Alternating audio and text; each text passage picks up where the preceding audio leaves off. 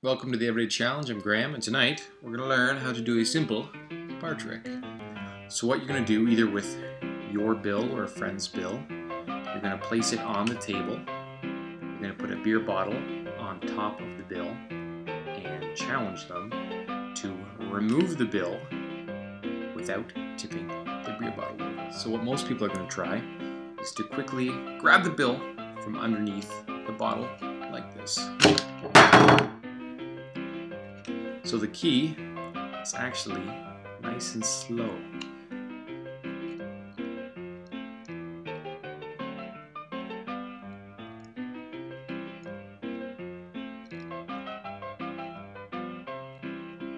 And that